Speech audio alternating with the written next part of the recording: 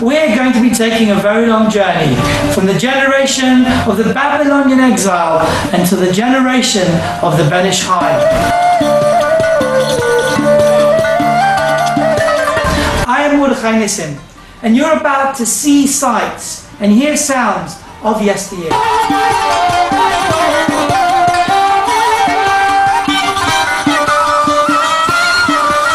This video presentation hopes to share with you why it is so important that we keep those scenes and those voices of yesteryear alive.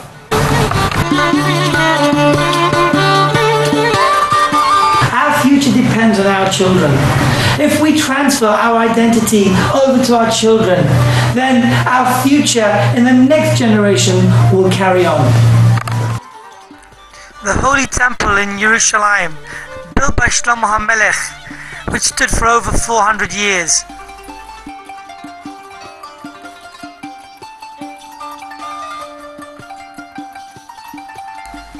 It was in the year 3336 when Nebuchadnezzar and the armies of Babylon destroyed the temple of King Solomon in the holy city of Jerusalem and led the Jewish people into exile for the first time since the coming out of Egypt. The Jews were led into captivity to the ancient city of Babylon. Galut Bavel,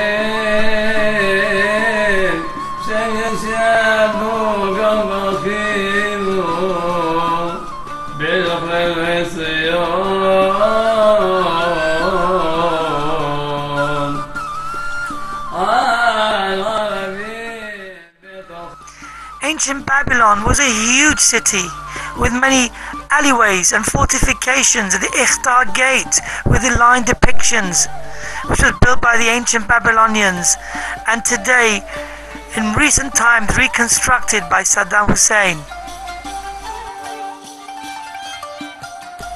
You are seeing recent footage of how Babylon stands today. The city of Bavel, 50 kilometers south of Baghdad, lay in ruins, but Saddam Hussein has reconstructed many of the ancient buildings. Here you see the original line built by Nebuchadnezzar and the pillar of Nebuchadnezzar, which stands today in the ancient ruins of Bavel.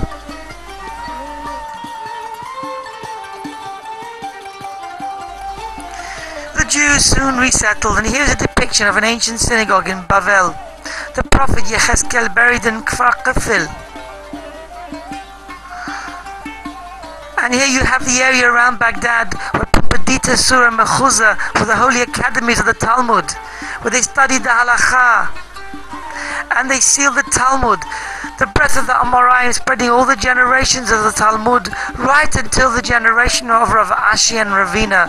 We're at the Yarchei Kala twice a year in the month of Adar and Elul. Every scholar would come to Surah where they would argue until they would come to the final analysis of the Talmud. And this carried on to the Rabban Savurai and the Gaonic period. The Gaonim spread for many hundreds of years in this area in Babylon. According to tradition, the Jews brought stones with them into exile to build a synagogue. And this was a great synagogue which they built in Baghdad, which stands till today.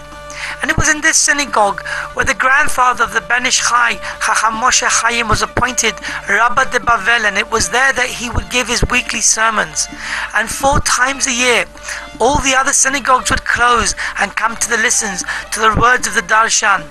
And this right was given over to his son Chacham Eliyahu, and then over to the Ben Ish Chai.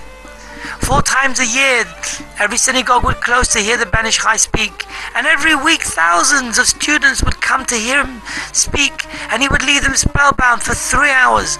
Never did the Ben Ish Chai ever repeat the same sermon, and even young kids would sit at his feet and listen to his words in awe as he would mechadesh novel ideas for the first time. In the days of the Ben Ish Chai, once again, the area around Baghdad and Bavel became known as an oasis of Torah, just as it was in the time of the Talmud. The teachings of the Ben Ish Chai and his many students gave him fame in the whole world.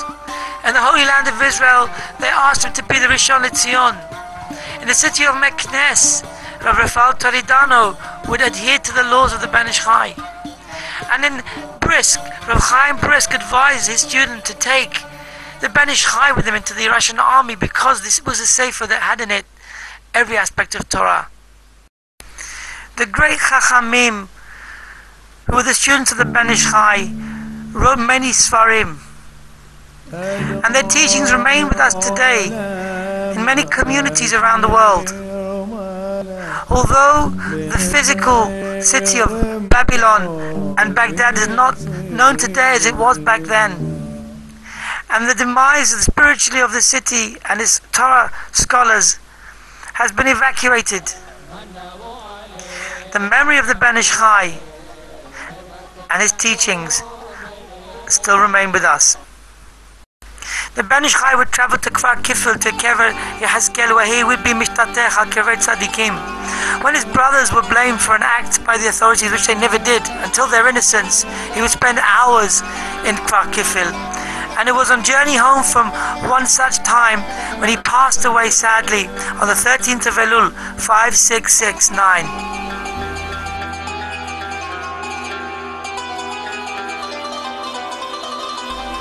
The Ben Ish Chai wrote many songs, especially about tzaddikim, especially when he was visit them.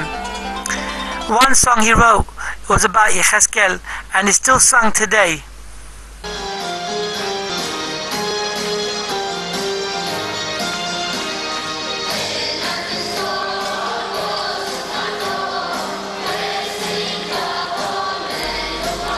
News soon spread of the Ben Ish Chai's passing away. Some 150,000 people were at the funeral of the Ben Ish Chai. There was a week of Hespedim culminating with a eulogy from his son Rabbi Yaakov, which brought the entire community to tears.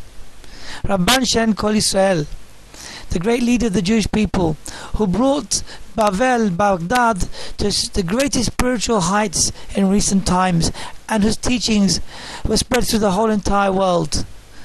At the age of 77, the Ben Ish Chai was taken away from us, and his zechut remains with us even in our generations.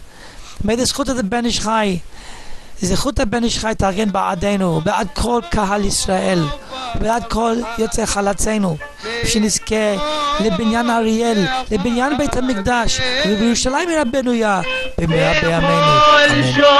אמן.